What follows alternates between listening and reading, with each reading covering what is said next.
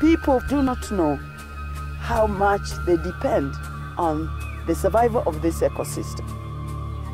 So when people say they want to come in and cultivate, or they want to come in and grow commercial plantations, I know that they are digging their own graves.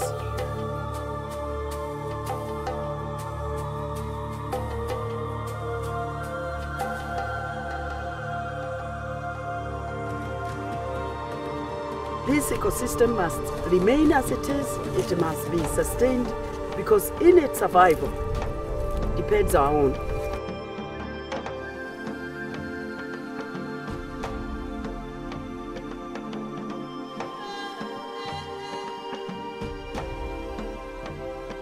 Wangari Maathai was the first woman in East and Central Africa to obtain a PhD.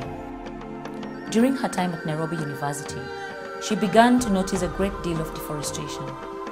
At the same time, women in her community were complaining about lack of firewood and water.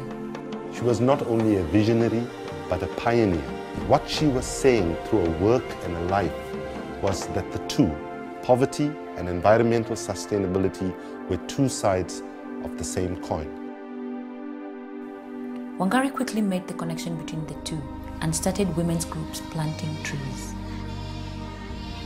Today, because of Wangari Maathai, an environmental consciousness has taken root, and many more hectares of land are being planted with trees, forming an environmental green belt across nations and contributing to a greener, cleaner planet.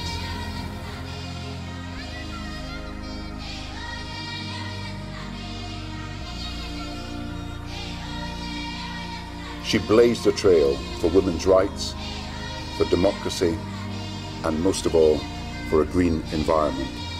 And her desire that we plant 1 billion trees has got to be taken on by all her friends so that it is achieved in the very near future. The movement started as a tree planting campaign, but it was a lot more than just the planting of trees. It gave people a reason to stand up for their rights. Their environmental rights, their women's rights, and their human rights. The little grassroots people, they can change this world. Initially, the women's groups were ignored because nobody took them seriously. But soon the government realized that the women were being organized and becoming more and more powerful.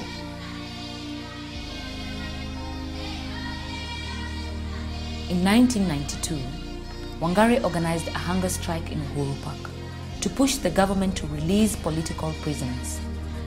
The women, attacked by the police, refused to give up and continued their protest for 11 months.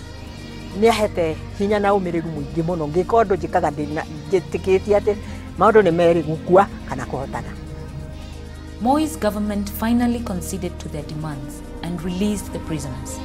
I'll always remember her as a tireless advocate for social justice and human rights, an exceptional leader, a woman demanding equal treatment for all.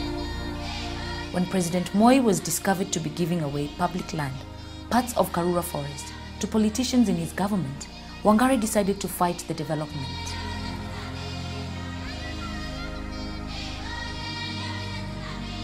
Wangari, unafraid, decided to protest peacefully through a tree planting mission.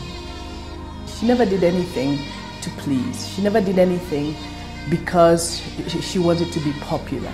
She did everything she did because she always felt it was the right thing to do. That was a constant in her life.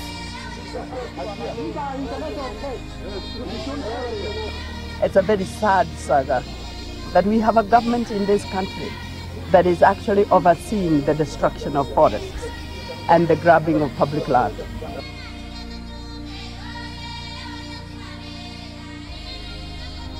If you're going to shed blood because of our land, we will.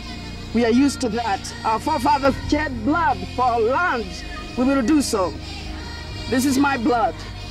And it reminds me of the blood that Wayaki shed trying to protect Karura Forest. Her indomitable spirit enabled her to transcend barriers of every kind and description to inspire the rest of us to walk in her footsteps. The peace we don't have quite often in many places is because we have destroyed these resources.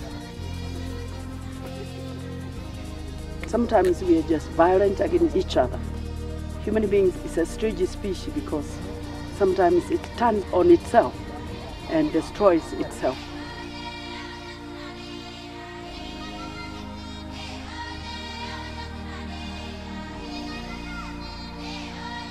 Wangari was the first African woman and the first environmentalist to be awarded the Nobel Peace Prize. She was involved in the struggles for human rights, democracy, and environmental conservation. She was a true leader in those areas and an absolutely worthy winner of the Nobel Prize.